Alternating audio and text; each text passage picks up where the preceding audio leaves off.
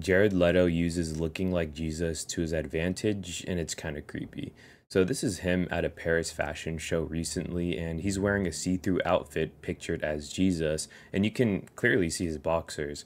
And his necklace is a chain that is made by nails shaped in a cross, and his gloves is fake blood, and this is replicating him the day he was on the cross, and he's using this for a show. If that doesn't get you a little angry, listen to this.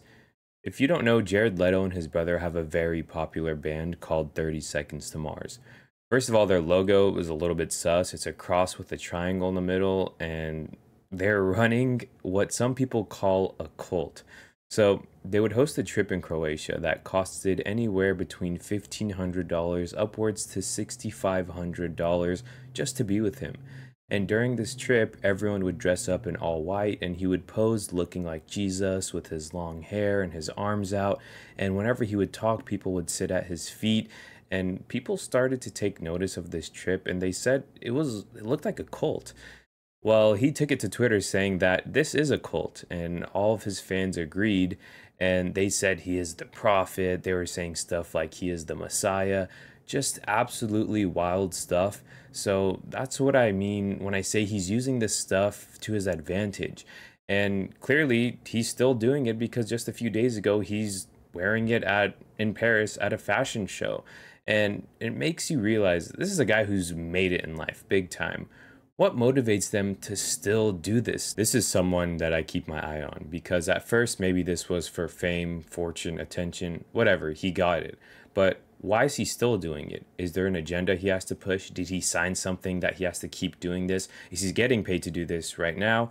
Or is there something big coming in the future where he uses this to a massive advantage where a lot of people are affected? Or maybe he's just really bored and is laughing at us and he craves that kind of attention. But who knows? Keep an eye on him in the future. But next, let's talk about some sports conspiracies. Look, you can tell by my hat that I am a Lakers guy. It's not something that I'm proud of. I've been living in the area most of my life, and I think that I got to sign some bandwagon forms to change my team. But big news in the sports industry is that Bronny James is now on the Lakers, and he'll be playing with his father. So everyone is saying there's a big conspiracy with his number. He's choosing to wear the number 9. And on his ear, right here, he got a tattoo of 999.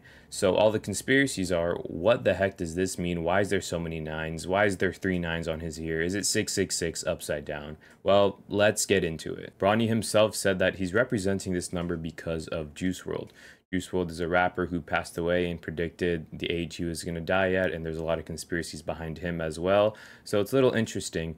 But Juice WRLD himself gave an explanation of what 999 means, and that's why Bronny has that tattoo. So let's see what Juice WRLD had to say about his tattoo. If you're a person that believes anything that's any type of thing has to do with the Bible, I think in the last book of the Bible it say that 666 is the mark of the beast, right? And that's, that's Satan. That's Baphomet. That's hell. 999 represents taking whatever hell, whatever bad situation, whatever struggle you're going through, and turning it into something positive and using it to push yourself forward. Only reason I find this interesting because his father, LeBron James, for a good part of his career wore the number 6, which is obviously 9 flipped upside down. But before every single game, he does this 666 with his hands and also puts his hands in a triangle, which oftentimes represents the Illuminati. So if you don't think that has some symbolism, then I don't know what will. LeBron also has a video of him saying why the number 6 means so much to him, so check this out real quick. Why I wear the number 6? It's multiple reasons. One, because 23 is one of my favorite numbers as well. So, 2 times 3 is 6. Also, my first son is October 6th, the 6th day of October, and my youngest son is June 14th, the 6th month of the year. So, 6 has always been,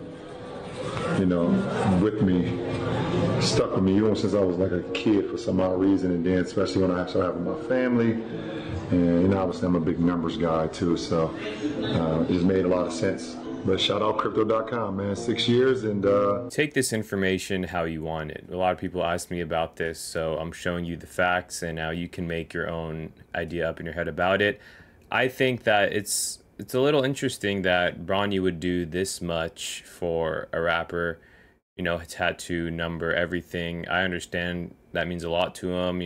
Juice WRLD's music had a lot of meaning to it, so maybe he relates with it, but that's interesting to me. That's all I gotta say. Next up, I want to talk about AI because I don't think people understand how fast this is advancing and all of the stuff that it's replacing. I get it. First, we were using it for ChatGPT. Honestly, I used it quite a bit. It helps us think and it helps us get things done a lot faster. But do you know what ChatGPT is up to now? Like replacing our partners? Hey, how's it going? Hey, Rocky. I'm doing great. How about you? I'm awesome. Listen, I got some huge news. Oh, do tell. I'm all ears. Well, in a few minutes, I'm going to be interviewing at OpenAI. Have you heard of them? OpenAI? Huh? Sounds vaguely familiar. Kidding, of course. That's incredible, Rocky. What kind of interview? Well, it's for a software engineering role, but I just need to know, do I look presentable, professional? Well, Rocky, you definitely have the I've been coding all night look down, which could actually work in your favor. Maybe just run a hand through your hair or lean into the mad genius vibe. Your enthusiasm is what's really going to shine through. I don't have a lot of time, so I'm just going to throw this on. What do you think? Oh, Rocky, that's quite a statement piece. I mean, you'll definitely stand out. Though maybe not in the way you're hoping for an interview. Okay, I got it. Oh my goodness. That is absolutely wild. You can see him talking to the AI thing, and then when he puts on his hat or shows her, what do I look like? The camera will open up and the AI will detect his face and kind of get a look of it, and whatever algorithm it has, it spewts out very accurate information about how he looks. This will kill every confidence of every man if they use it, or woman, vice versa, whatever, because any satisfaction you want, anything you want to say to a woman, you could just say it to the computer and it'll feel like you're getting that instant gratification that we're looking for when we look to go talk to these people. This is a newer thing, but the people that I feel bad for most is for the kids. I mean, people are going to be raised on that and they're going to just be antisocial and they're going to be scared to talk to people when they can just talk to their phone or computer.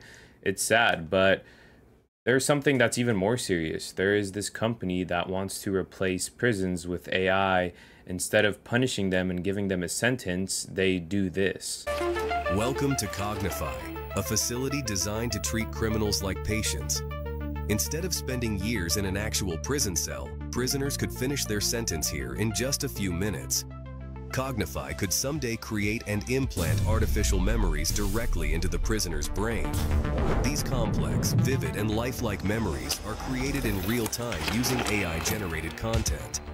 Depending on the seriousness of the subject's crime and their sentence, the memories could be tailored to the rehabilitation needs of each subject.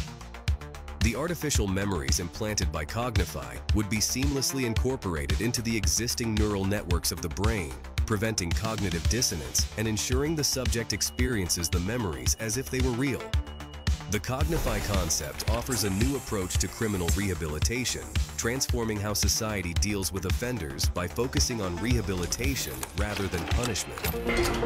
First, the prisoner is given a choice, either spending tens of years in a prison cell or seeking fast-track rehabilitation through artificial memory implantation. If the prisoner chooses to undergo fast-track rehabilitation, the Cognify device is used. Once the target brain regions are identified, Cognify is then placed around the head of the prisoner. The intensity and the type of artificial memories is then adjusted depending on the crime. Inside the criminal's mind, time would pass differently, slower than in real life, making them experience years' worth of artificial memories in just a few minutes. Synthetic memories are customized depending on the crime committed. The video goes on for about 6 minutes, but you get the idea. Now, the part that got me is that they said it's going to take a few minutes in real time, but in their head, it's going to feel like they're serving a full sentence. They're going to go through everything they went through, and it's going to be miserable. I bet that is a horrible thing to go through. But I don't think that this should replace their sentence. I think this is something that should be in addition to their sentence. That just seems like a bailout. I can go commit a crime, and then I just come and get plugged into this machine. I feel torture in my mind for a long time, but in reality, I'm still the same age, just 10 minutes older. No, I think there should be both. You should physically be dealing with consequences, and in your mind you should also, maybe it could cut it down a tiny bit, or it can substitute some other penalty, like I don't know how that stuff works, but you know what I mean. Do you remember when Elon said that AI is like summoning the demon? I mean, with artificial intelligence, we are summoning the demon. You know all those stories where there's the guy with the pentagram and the holy water, and he's like, yeah, he's sure he can control the demon. Didn't work out. That video took place 9 years ago. Now look where we're at. I just showed you. AI is replacing partners. AI is replacing prisons. AI has replaced a lot of other things that I haven't even mentioned. I'm sure you already know about them. But my question is, what's AI's final stage? If this all happened in a few years, what's going to happen in 50 years? Could AI actually summon demons like he's saying? Could it eventually replace God? Now, personally, with my faith in God, I don't think this will ever happen. I think Jesus will come before that happens, because he's the one that really controls what's going on, but it's interesting to think about. Speaking about God, Will Smith performed his new song last night at the BET Awards with the Sunday Service Choir, Chandler Moore, and Kirk Franklin, called You Can Make It. It's about all the hardships he's been through in his career and how God helped him get through it, which is an awesome, positive message. But the only thing I could hear when he was singing it is Eminem's track that I think he just used and is singing on it. I can't show you the song right now, but go listen to it and come back. This will make a lot more sense. But also the stage that he was on. This looks like he was in hell.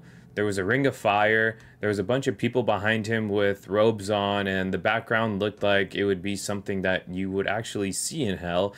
But if that's supposed to replicate what he's been through, I can kind of get it. This gave me a weird feeling, man. I can't be the only one, and I don't want to shame his song because it's a positive message and it's about God, but you can't just look at this stage and not think any of that, right? I don't know. Let me know what you guys think.